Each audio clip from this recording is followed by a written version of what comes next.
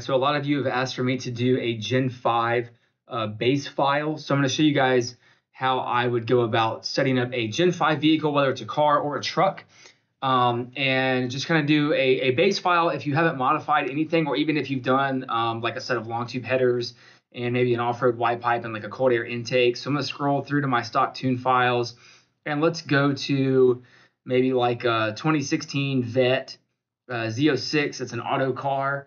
We're not going to talk about the transmission stuff. I've got a 6L80 90 video out already, but we'll go ahead just real quick and kind of start, and we'll use this as a base file, and later on we'll go back and I'll show you how I do a camshaft, how I set that up. So real quick, we'll just check as you can see here, there's no operating system swaps for these vehicles, which is actually kind of nice.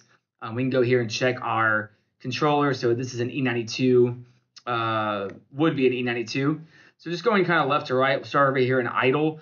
We're not going to need to touch any of this when we come to do a camshaft. We'll mess with some of these base set point tables here, but that will be that. If we go over to the torque table, this is a big one when it comes to adding a camshaft or a power adder, and even still, we're not going to touch it. You guys are going to find that contrary to what the internet will tell you, through a lot of trial and error and working on some of these vehicles, you're just not going to need to touch this stuff.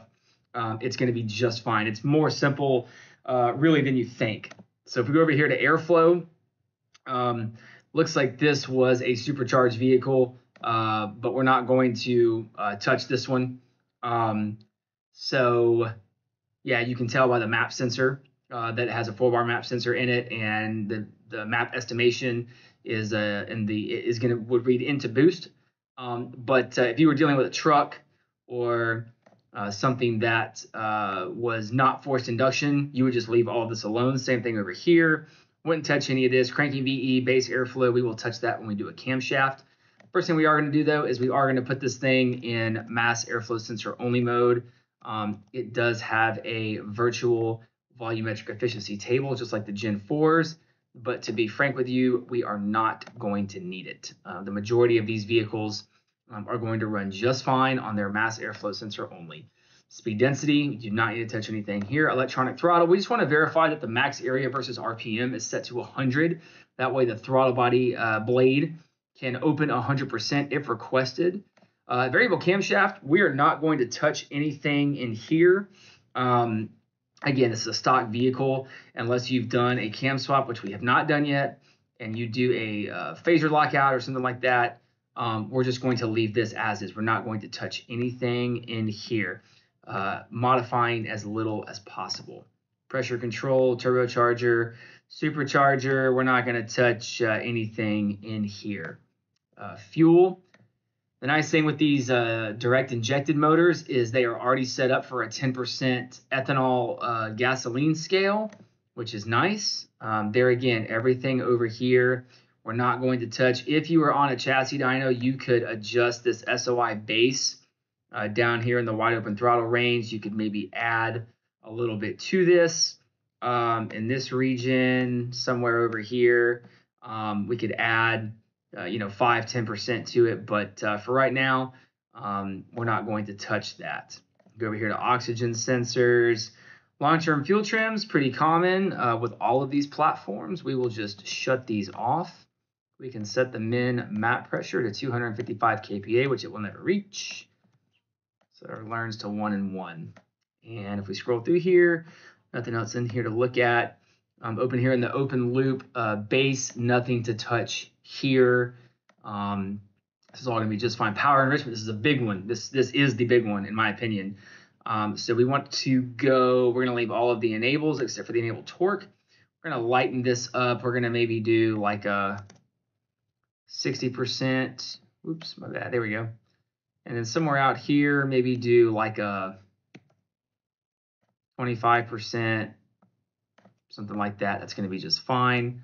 The throttle enable, I honestly would leave that down here, this 70% the same. We can go out here around maybe 4,000 and above and set this to 25%. And we can interpolate from 1,500 to 25. That way we can cruise around, not in power enrichment, save a little bit of gas. The delay, 800 is going to be a good number. Our EQ ratio, probably going to target maybe like a 0.85 or 0.86 lambda. So we're just going to, EQ ratio is going to be 1.18, something like that. We'll copy this to our alcohol table. Looks like the enrichment rate is already set to 1, so that's going to be perfectly fine. No need to touch the knock enrichment. Temperature control. Let's assume that you've maybe installed an off-road Y pipe. You could set that to the disable. That would be just fine. D-cell fuel cutoff. No need to mess with any of this right now. You do not want to disable D-cell fuel cutoff. Do not do that. Okay. There is one down here, the Excel threshold. Pretty common that we get rid of that. Okay. Moving on, lean fuel saving. Obviously want to disable DOD. I don't really know of many people that like to leave that. So it looks like the flex fuel is disabled on this vehicle. So we are going to leave that disabled. That is a video for a different day on how to enable it. Spark. We want spark smoothing to be disabled, which it is. We can look here at our high octane table and we can just kind of look at the picture of what it looks like. Oops, sorry, my bad. There are some jagged edges and things in here. So if you wanted to, just be careful using this smooth button. You could just give it a 1-2, just a little bump just to kind of smooth it out just a little bit. You could even just hit it 1 time. Yeah, so if we go here and just hit once, that would probably be plenty enough. And we can take this and we want about an 8-degree separation to our load table. Come up here and hit a -8. Hit the plus sign, something like that. We do not want there to be any crazy modifiers. So we're going to go here to our gas versus EQ versus RPM. You also, if this is not, obviously that this is not a flex fuel vehicle, can zero out this alcohol table as well. Humidity, no need to really do anything with this. We would like for the high octane table to be the sole adder. Intake air temp, really everything up until about 154 you can zero out. Then take that 154, bring it over a little bit, and just that way it lightly steps. I mean, you're probably not going to get up in there. Engine coolant temp, 230 is kind of the point. So everything from -4 all the way to 212, we can zero out, and then there again, grab this 212, kind of bring this over. That way it just steps its way in there. EGR, it's already zeroed out. You don't need to touch that. Variable cam timing.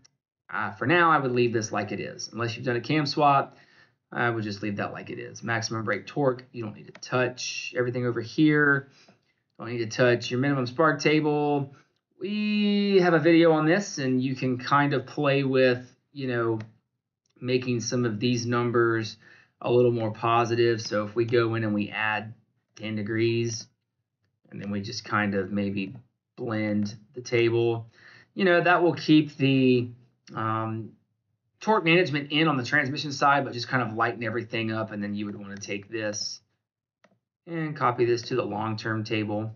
When you have those really deep negative timing numbers, that can cause a bit of an issue. Moving to the retard tab, we can set the step to maybe 4. The amount we can just set to an even 3. It's going to be fair enough. Recovery rate, call 0.2. It's going to be plenty. That way all the knock sensors and everything are still working. Burst knock, you can zero out all of this. You don't need any of this to be active. It's just going to get in the way, especially for, you can go in and zero out all these tables if you want, but they're pretty much all going to be deactivated. Dwell, don't touch anything in dwell. Knock sensors, don't mess with anything over here. Torque model, this EQ ratio air mass A is a table that we will discuss when we do a camshaft, but for right now, we do not need to touch it. Torque model loss, no need to touch it.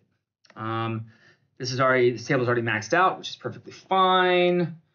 Peak torque, this is one where you might want to come in here and just give this like a, I don't know, 5% bump for right now.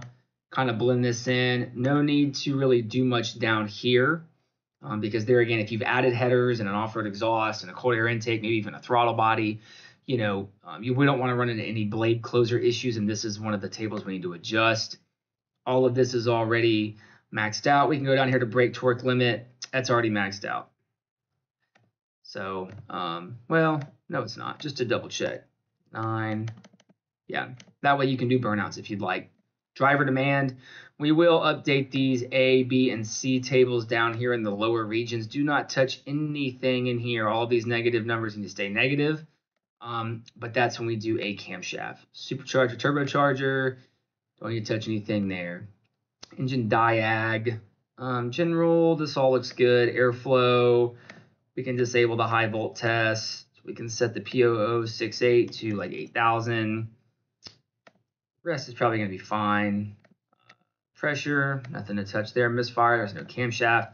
DTCs, if you added an off-road Y pipe, anything bank 2 or sensor tube, sorry, you would need to update. So all these guys in here, all of these sensor tubes you'd want to get rid of. Fuel system, not going to change anything in there. Under the system, general tab, nothing to change there. Fans, we can come over here to the controlled by percent desired. And we can set like the 210 and above to 90, hit equal, and then we can just kind of interpolate over. Get the fans on a little bit sooner, which will be good. Coolant pumps, nothing to do there. Don't have anything related to those. AC, 4400. Re-enable 4300. 85% throttle. 75% throttle, that's going to be a good bet. Speedo, if you want to do your tire size change, we can do that up here in the edit tab. Edit that stuff here and hit adjust, and it will automatically change it here. The limiter, you can change all this stuff to 135. We want to set this to calibration and just set all of these to 135. And then we would want to go out and we want to test this and make sure there's no blade closer issues. And yeah, this is kind of just a down and dirty Gen 5, base file, guys, just to kind of get some things turned off and get some things turned on and be ready to go out and start calibrating the vehicle before any other upgrades. So if you have any questions, like, comment, subscribe. You can send me an email. Just ask for it in the comments. And yeah, we will see you on the next one. Thanks.